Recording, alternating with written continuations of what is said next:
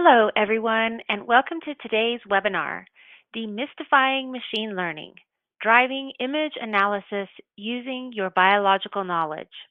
I am Marie Stone of LabRoots, and I'll be your moderator for today's event. Today's educational web seminar is presented by LabRoots and brought to you by Leica Microsystems. To learn more, visit leica-microsystems.com. We encourage you to participate today by submitting any questions you may have during the presentation. To do so, simply type them into the Ask a Question box and click Send. We'll answer as many questions as we have time for at the end of the presentation. You may also submit any technical issues here as well if you have trouble seeing or hearing the presentation. This webinar is educational and thus offers free continuing education credits. Please click on the Continuing Education window at the bottom of your screen to obtain your credits. I'd like to now welcome our speaker, Dr. Quyen Tran, Applications and Marketing Manager for Aivia at Leica Microsystems. And joining us for our live Q&A session, Hoyen Lai, Content Marketing Manager and Senior Applications Specialist for Aivia at Leica Microsystems. Dr. Tran, you may now begin your presentation. Hello, everybody. Welcome to this webinar, and thank you very much for joining us here today. My name is Quyen Tran. I am the Application and Marketing Manager for the Aivia team here at Leica Microsystems. Today's webinar will be about demystifying machine learning, particularly how to use machine learning to drive your image analysis using your own biological knowledge. So let's quickly take a look at our agenda. First, I'll be talking to you about how to leverage machine learning for your image analysis. We'll then dive into some machine learning fundamentals, and then I'll share with you some of my best practices for training a pixel classifier, a machine learning tool that we commonly use in microscopy image analysis. We'll then end with a Q&A session so that you have time to ask any questions you would like. So let's dive in. So I like to think about the ability to use machine learning in kind of two broad categories. First is image enhancement for microscopy images. Now I have 4 examples to showcase to you here, but I do want to mention this is not an exhaustive list of ways you can use machine learning for your images. It's just the 4 that I commonly see when I'm working with our customers.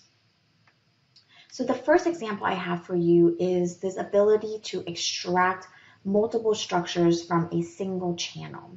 So here on the left-hand side in the original image, we have a stain that has stained the cell membrane, the cell nucleus, and also a bit of the cell cytoplasm.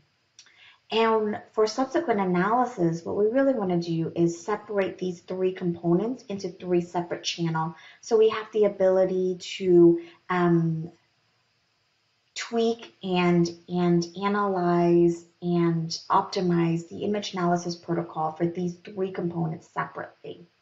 So using the pixel classifier, the machine learning tool that I just briefly mentioned, we've essentially taught the software what each of these 3 components look like and then have separated them out. So now the cell membrane is in its own channel, depicted here in the yellow. The cell nucleus is its own channel, depicted here in the purple, and the same for the cell cytoplasm, depicted here in the red. So now when we do the analysis for these components, it's going to be much easier because they're separated from one another. My second example here is going from a heterogeneous staining to a more homogeneous staining. And I think you can see that heterogeneous staining best in this nucleus, this large nucleus down here. And basically, because of the heterogeneity of this staining, it makes any image analysis we do that are intensity-based very difficult. What's going to typically happen is that instead of detecting this as one nucleus, it's going to break this apart into smaller pieces, which is not what we want to do because that's not representative of the biological nucleus here. So using again the pixel classifier, what we've done is essentially even out the staining. So now the entire large nucleus has a more consistent intensity level of the staining, so that when we do image analysis, it's a lot easier to detect this as one whole piece. My third example is enhancing certain objects of interest in your images. In this particular case, I'm showing you a histology image, and what we wanted to pull out or enhance is these regions and these cells that have this stain. And again, using the pixel classifier, we've done that, and that's depicted here in the yellow, so that we're really pulling this information out and away from the background of the rest of the image.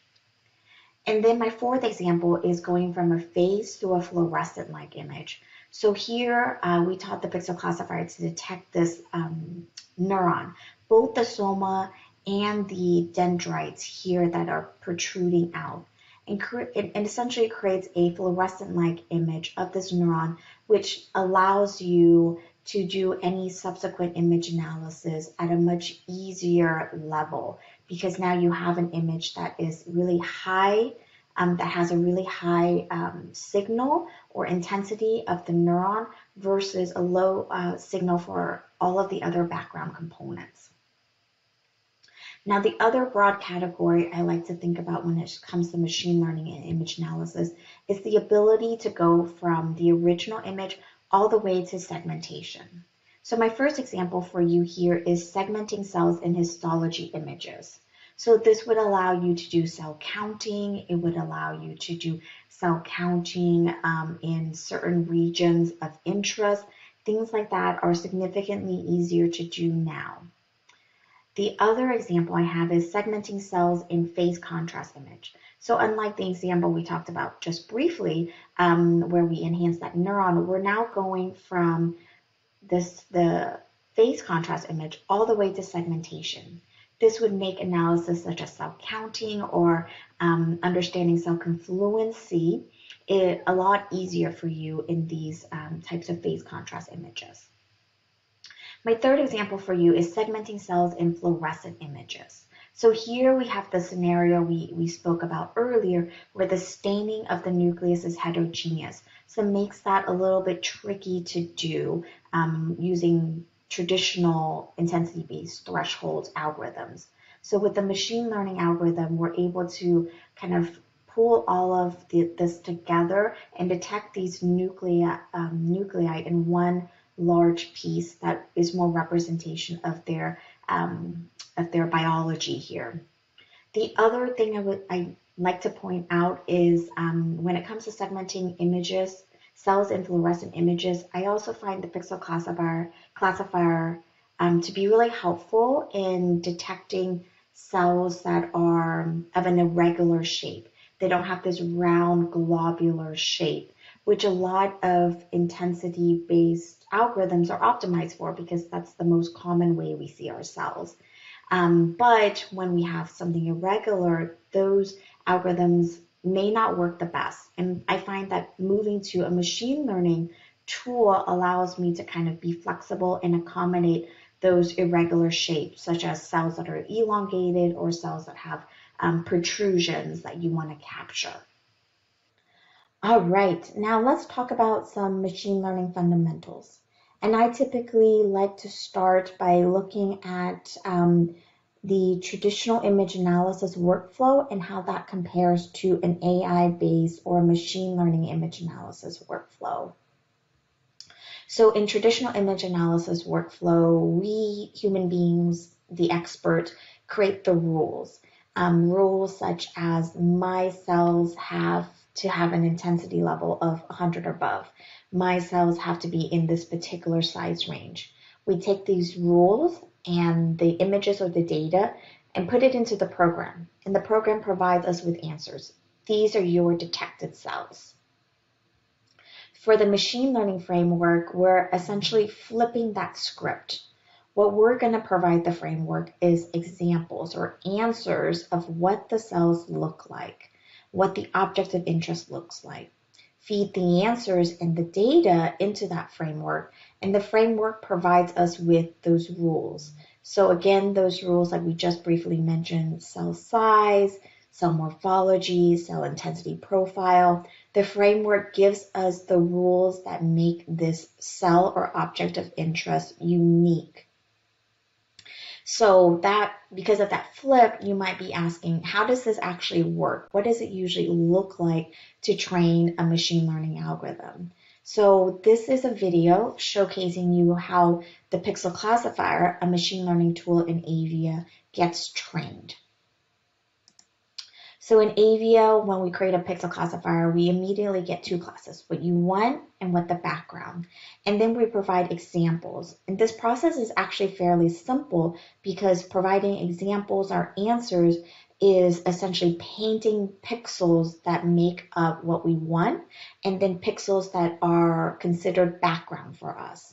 So again, that providing of the answer part is actually fairly simple and it's just a painting method.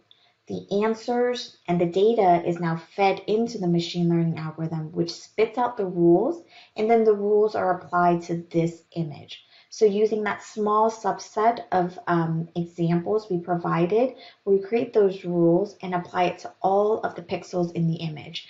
And it enhances each of the pixels. It classifies each of those pixels as what we wanted in the yellow or background, kind of in this gray or non-existent color that we've shown here. So again, we're feeding the answers by painting those examples in and the data into the algorithm and getting out the rules here. So let's take one step further and ask ourselves and talk about the algorithm that is behind this tool, which is the random forest algorithm. It's a fairly commonly used machine learning algorithm in the microscopy image analysis area. And if you use other pixel classifiers before, you've probably, it's probably running on the random forest algorithm. And what it's typically used for is the classification of pixels, what we just saw, or the classification of objects. So classification of things of cell A versus cell B, for example. And the framework here is shown on the left-hand side, and essentially it's composed of multiple decision trees that collectively pool together to give you an output that selects a class. Is this pixel belonging to your want class, or does it belong to your background class? So that's really the output of the random forest algorithm. Now let's take a further step into this and ask, what's a decision tree? And it's essentially a type of supervised learning, meaning it requires an expert to help it with the learning process. And the whole goal of a decision tree is to make or pull together key features that really allows it to make the choice between what it is that you wanted or this is the background. So again, these key characteristics and these features are pulled together in one decision tree to decide this binary choice. So my kind of non-microscopy example here is somebody going in to get a loan. And the loan officer you're working with might look at some key characteristics to decide whether to give you this loan or not. It could be your age, your education level, whether or not you've been a homeowner before, your level of income, and these key characteristics or these key features allows them to make this choice whether to refuse you the loan or to give you the loan. So we're kind of doing that in the same way with the microscopy data. We're trying to create a decision tree that pulls out the key features that make up your object of interest to decide whether this particular pixel or this particular object is what you wanted versus what is considered background. So I've said feature a lot. What does this actually look like and what does this mean in microscopy images? So first of all, let's talk about why we do this. And essentially what it does is it allows us to describe the unique things and the unique characteristics of your object or your image. And this allows us to do it in a very systematic manner and one that pulls out these core features and these core components. So how does this actually happen? What do we do? And the process essentially takes a number of image processing filters and applies it to your image, which transforms your image and enhances certain key aspects and certain key characteristics of the object that you're trying to detect and the object that you want. These transformed images are then fed into the learning process to create the decision tree, to create the random forest that we're looking at. On the right-hand side here, I'm showcasing the teaching features that are available in Aivia.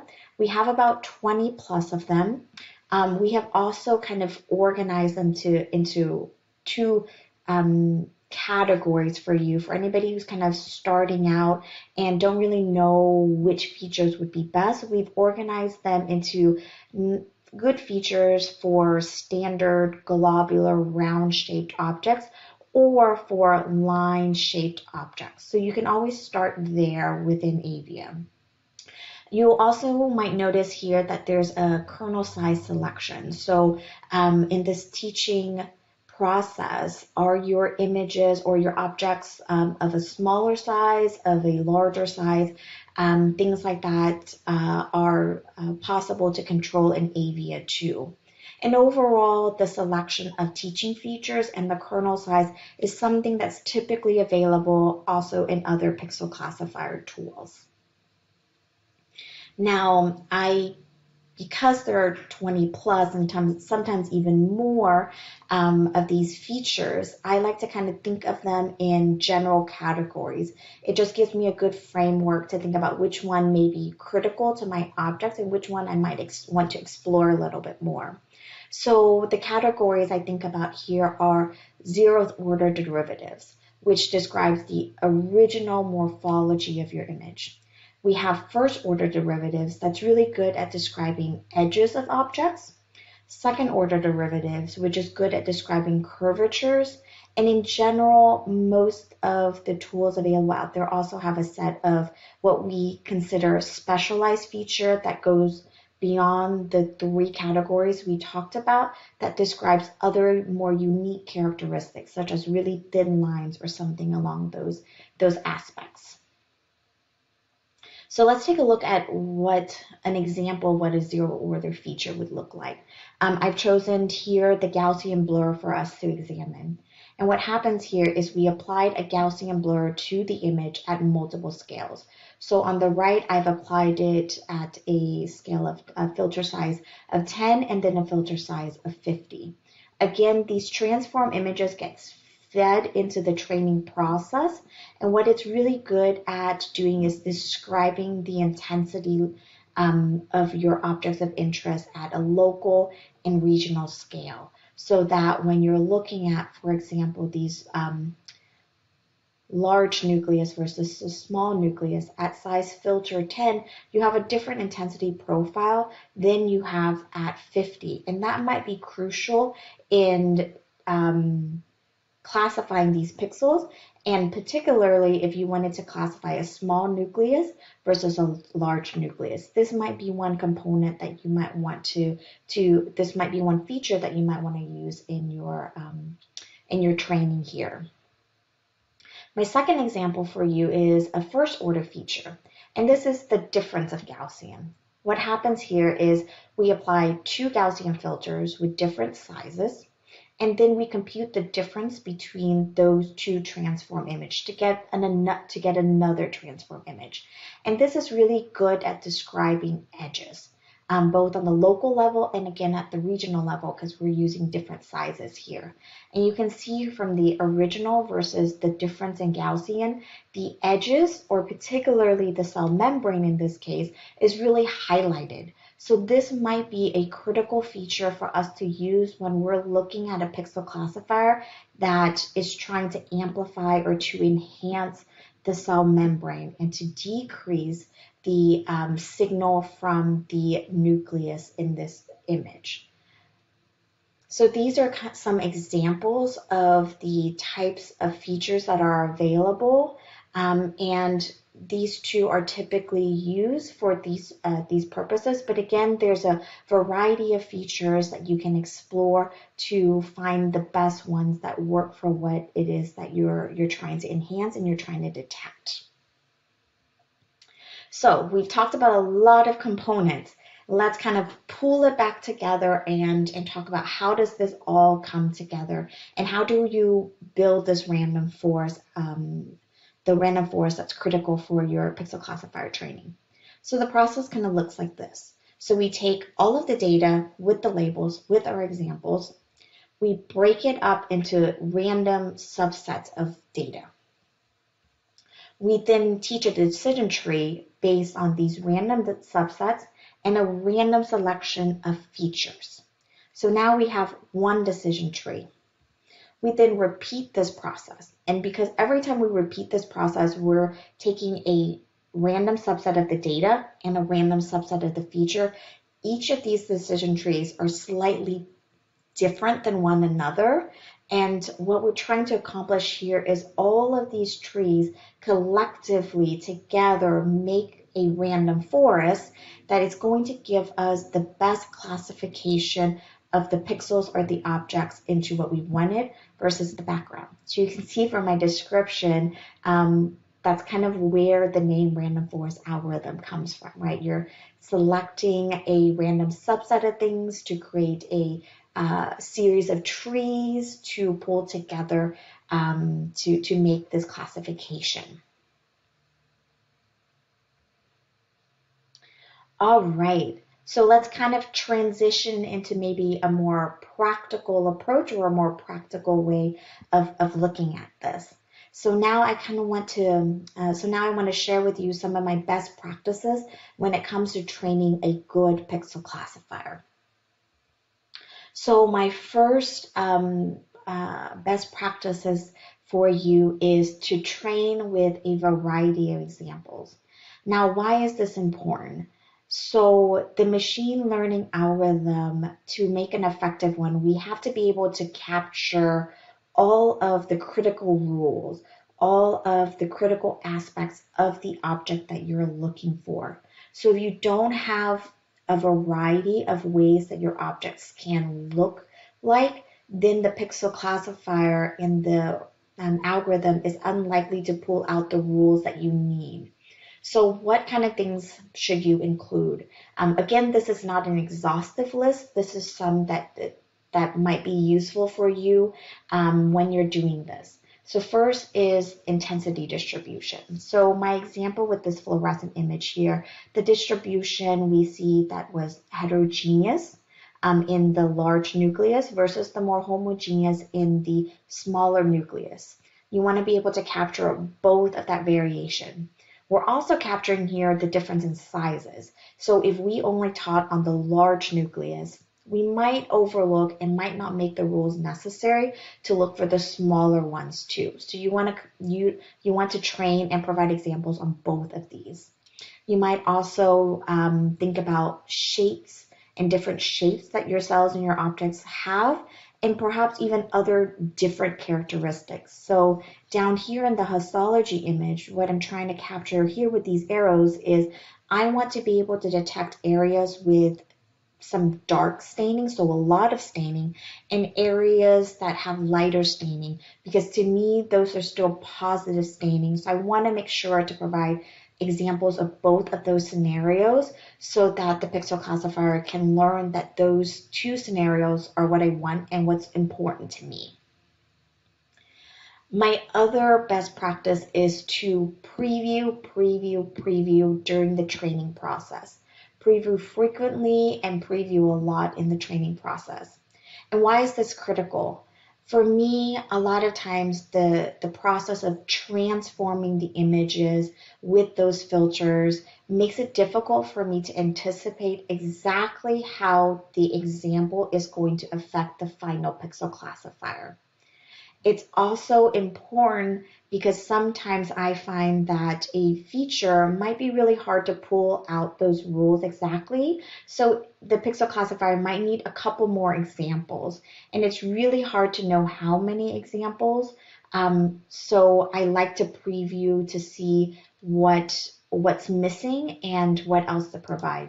So in this video here, I'm starting out with training on just these three kind of elongated and dark cells. And I'm previewing to see what that looks like.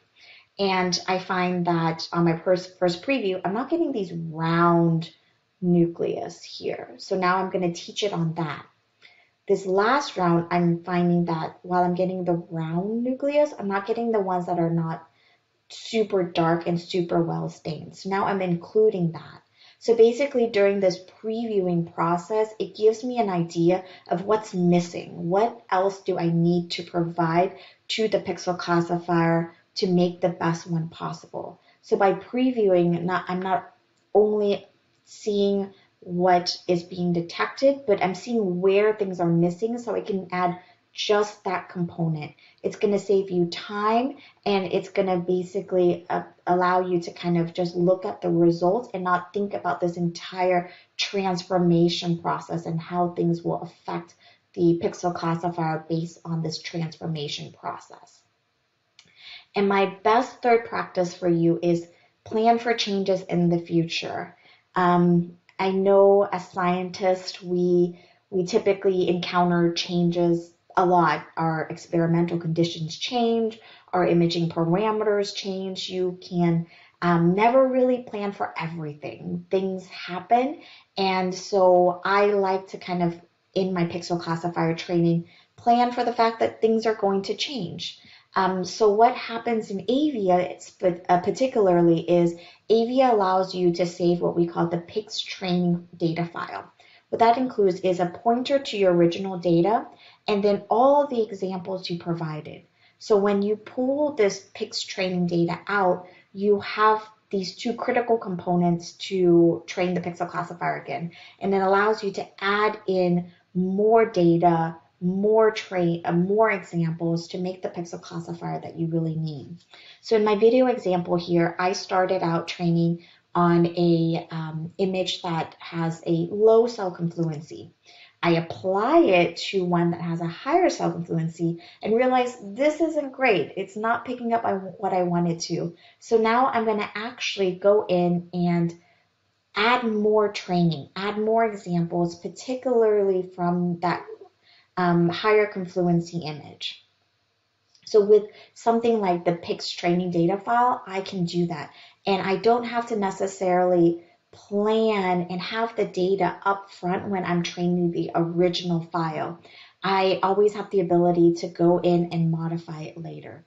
So I always tell people, whether you think this is the best pixel classifier you've created and the one that you're always going to use, it's a good idea to basically have this pixel classifier, this PICS training data file, just in case something happened. Just plan for things to change, plan for the future, give yourself a little bit of a break, because sometimes going back and training it from scratch is difficult depending on how long and how difficult it is to create the pixel classifier training in the first place. So those are kind of my three best practices for you. Train with a variety of examples, preview constantly when you're training, and always have a plan for the future when things when things may change for you. All right, with that, I would like to quickly summarize the presentation that you've seen today. I hope in this webinar you've seen that machine learning driven image analysis really allows you to leverage your biological knowledge in providing the examples to the pixel classifier instead of the rules. And by doing it this way, we have the capacity to add complexity to the analysis, because the pixel classifier can provide you rules that you may not have considered or may not have thought about. But this complexity that you're adding to the analysis doesn't necessarily have to mean that you're adding complexity to your work.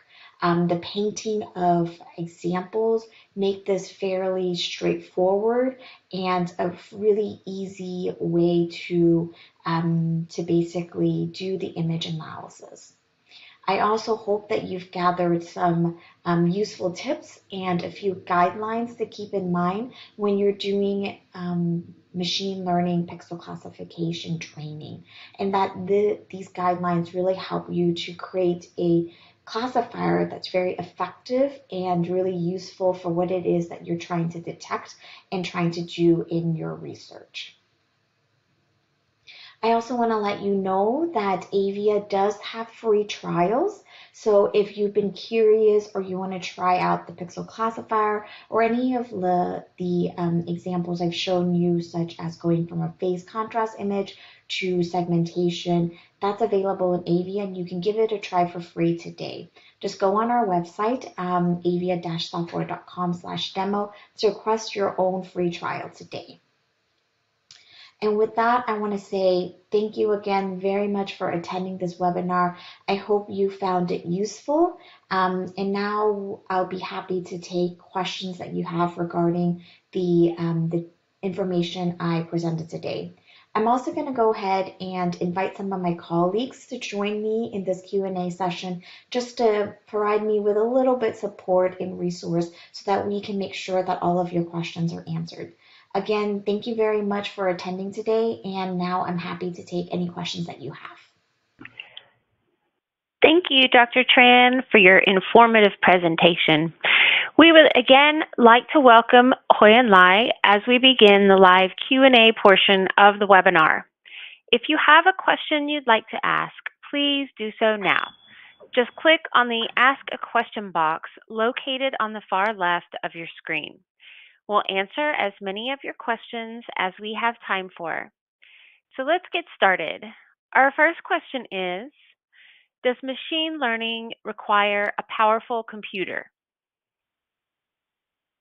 For machine learning, you do not need a very powerful computer to run the pixel classifier.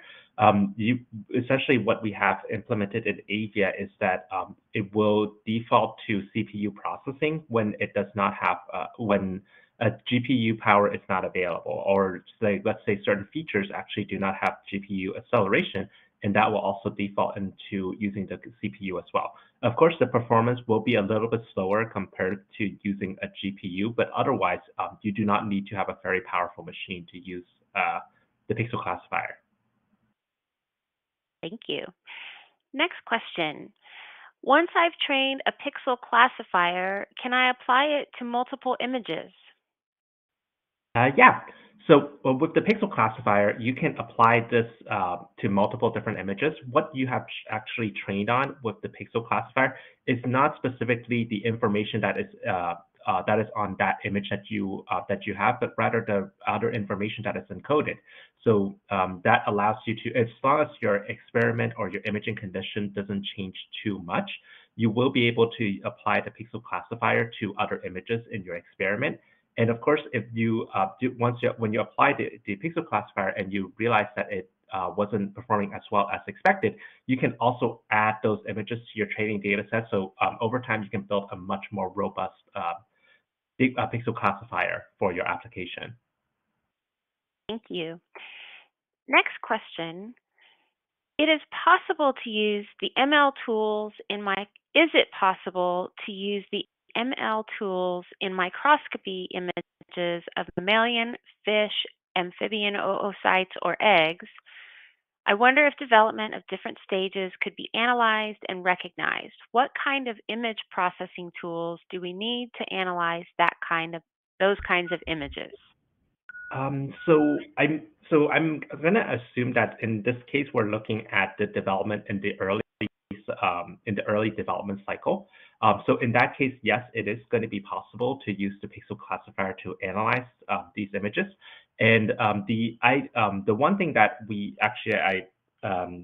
can also do with the pixel classifier is that, for instance, if you were looking at the different dermal layer organization, you just need to paint kind of the specific regions that you're interested in, and the pixel classifier will try to identify those regions based on the information that you provided. So perhaps maybe, for example, maybe in some cases the nuclei are maybe a little bit smaller, or there is a visible cleft in the data on the image. So some of those things could also be picked up by the pixel classifier as well. Great, thank you. Next question. How do people document and share their pixel classification protocols? So typically the pixel classifier, the file will be saved. You will be saved to a specific file, and that you can take that and you can apply it to other. You can load it in another copy of Aivia that your colleague has, or if you are just trying to train a pixel classifier, you can use Aivia Community, which is our version of the freeware, which allows you to load and train a full copy of Aivia to apply. And Right, also, thank like in you. terms of documentation, sorry. And then for documentation, the information about which feature gets used is available in the pixel classifier as well. So when you select, when you're training a pixel classifier, you can select which feature that it will that you want to apply with, and and you can have that record as well. Great, thank you. Next question. Hi, Quinn. Thanks for the great talk. How is the performance assessed in Aivia? Thank you very much for that comment. And for the performance, I'm assuming we're talking about the how well the pixel classifier detects the signal or the object of interest that you want. And that's really based on your review of the results. So kind of like how we looked at that video of the preview, or we can also look at the final results. You as kind of the expert is the person who will assess how well that pixel classifier looks and how well it performs. So once it's applied, you can straight away look at what cells are detected and whether or not that fits your criteria for a good performance or not. Great, thank you. Next question. What is the minimum size of labeled data set that gives good performance? Yes, we get this question asked a lot, and unfortunately, it's not one I can give you a black and white answer on. Basically, it varies quite a bit by what it is that you're trying to enhance or you're trying to segment. As we saw in the example of the training process, it can be, just a small region of interest. I have done this with just an example of a few cells. And I've done this where we've had to do a couple of previews and 10, maybe 15 examples and things like that. So it varies quite a bit, but that's one of the reasons why that preview functionality is immensely helpful, because you can look at it along the way and see how well it's performing and add just enough of what is needed to get a good pixel classifier. So again, it really varies depending on what kind of image analysis you're looking for and the images that you're kind of starting out with. All right, great. Next question. How well does Aivia play with other image analysis programs such as Fiji and file formats? So I'll take the file formats first. So for file formats, Aivia can read a number of file formats. I can't remember the exact amount off the top of my head, but at least 15 kind of file formats natively. So that's just us reading directly. For file formats that we don't cover, we do have a bridge with Bioformat,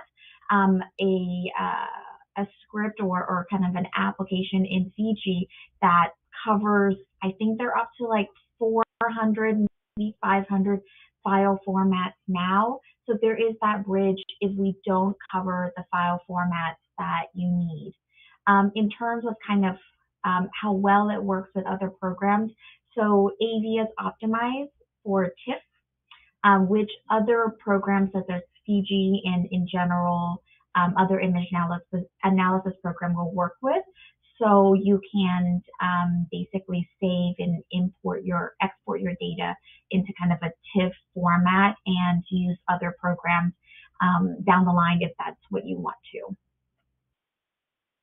Great, thank you.